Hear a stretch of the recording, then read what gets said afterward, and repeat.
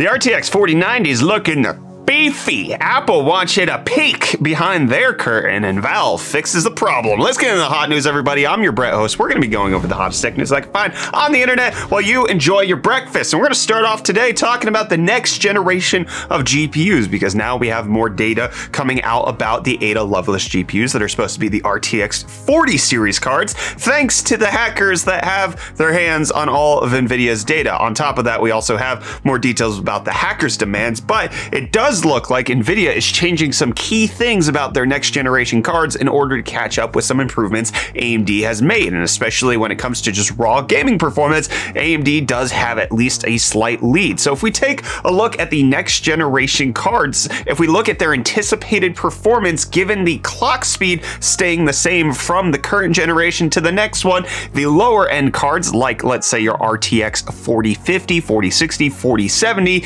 those will be about 20 to 25% faster than the current generation. The higher end chips that are going to use the 8103 chip are expected to be about 40% faster, and then the highest end bad boys, which we've already talked about, may have up to a 750 to 800 watt power draw. Those are looking to be potentially up to 71% faster than what's currently on the market. This appears to line up with a lot of the behind the scenes information that we've been hearing, that Nvidia's next gen, their RTX 4090 flagship, is supposed to blow the current generation out of the water. And part of this is because they're going to be increasing the L2 cache sizes like AMD has done on their GPU. So it does look like the highest end cards are going to have 96 megabytes of L2 cache. The 8103 and 8104 are supposed to have 64, and the 8106 will have 48 megabytes, which is just absolutely huge compared to what's currently out there. So obviously take this with a grain of salt, but this information does appear to be coming out because hackers got into Nvidia systems and have taken the data and now are reporting it to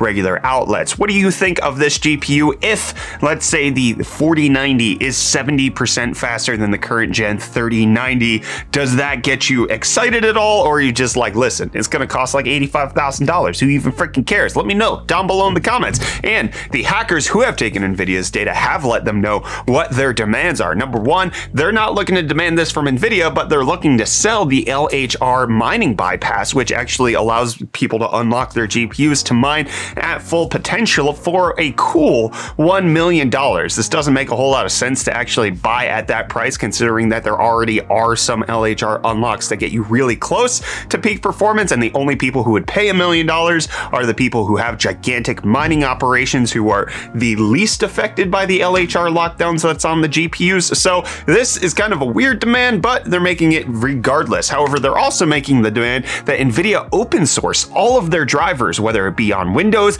Mac, or Linux. They want Nvidia to be more clear and be more useful and helpful to the end consumer with their drivers, or at least that's what they're saying publicly. And if they don't comply, they're going to release a lot more data to the public, especially things that might be more trade secrets with Nvidia. So the hacking organization has said that they've evaluated their position, Nvidia's, which may mean that Nvidia has contacted them, and they think that they want this to be their demand, and they have until Friday for them to decide whether or not they actually want to meet the demands of the hacking group and provide all of the details that they're looking for. Would you support Nvidia's open source drivers? I think a lot of people would, even if Nvidia did this out of the goodness of their heart. I think it would be listed as a pro-consumer move, and so I mean, isn't this kind of a win-win? Like, Nvidia doesn't get their details leaked, and then friggin' they do right by the consumer. I don't know. Let me know what you think down below in those comments. I'm gonna let you know how the Cryptostonks are doing.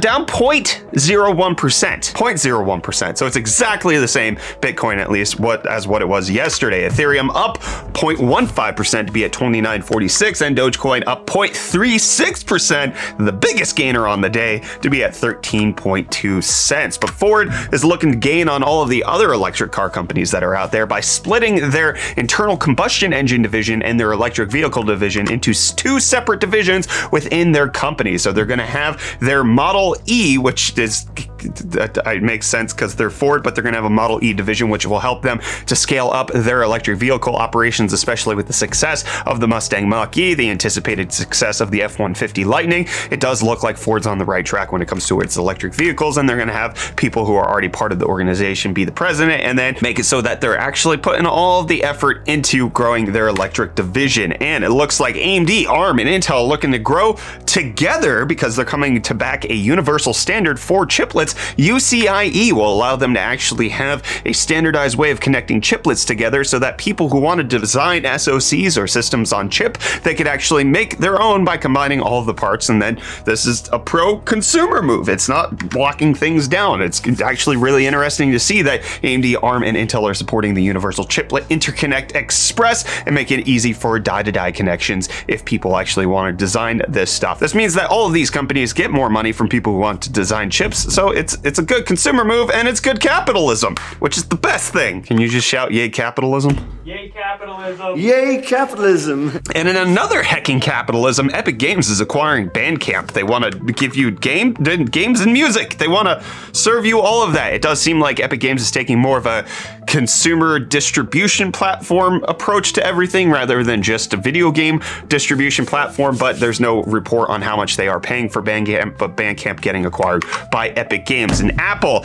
acquiring everybody's attention by announcing that they have a peak performance event coming out on March 8th. So next Tuesday, we're expected to see Apple unveil new hardware, not just necessarily new software, which will allow us to see hopefully the new iPhone SE, iPad Air, as well as some new Apple Silicon Macs that we've been anticipating for quite some time. And the peak performance, they spelled it with 2 E's because they want you to like peak. It's like maybe we will get an unveiling of the desktop versions of the Mac Pro, the iMac Pro that are going to be using the M1 Max chips. That would be neat to see. So it's a play on words. It's a heckin' double entendre. Is that right? No, that's not right. That's not what that means. But what doesn't mean anything is Bungie's goodwill, because they're just throwing it right out the window. They're announcing that Steam Deck is not going to support Destiny 2 because according to Valve, they don't want to. That's the general sentiment that's out there right now. And not only are they not going to support it, but if you attempt to bypass it, they're just going to straight up ban you, according to the report. Destiny 2 is not supported for play on Steam Deck or on any system utilizing Steam Play's Proton unless Windows is installed and running. Players who attempt to launch Destiny 2 on the Steam Deck through SteamOS or Proton will be unable to enter the game and will be returned to their game library after some time. Players who attempt to bypass Destiny 2 incompatibility will be met with a game ban. Valve saying previously that the way that they can fix this is just sending an email. Valve can get this done. The anti-cheat can actually work on Linux. It appears that Bungie doesn't want to do this. Could this be because they're actually getting acquired by Sony and they're adopting their cross-play non-compatibility reasons that they just don't want to support it because they want all of their money to go to Sony? Who knows? I just think it's not good for the people, which, stop it, Bungie. But Valve being good for the people, we reported in yesterday's episode of Hot News that the Steam Deck was experiencing some joystick drift, and it turns out Valve's on it. It turns out that they can fix it in a firmware update by doing some dead zone regression and fixing the whole thing. I would like to see this. Thank you, Valve, for getting it done so quickly. It makes me even more excited and even more sad that I don't have my freaking Steam Deck. Valve, please, I'm a YouTuber. Can I get on some list somewhere of like, at least let me know when I'm getting it? Please, Daddy? See you tomorrow.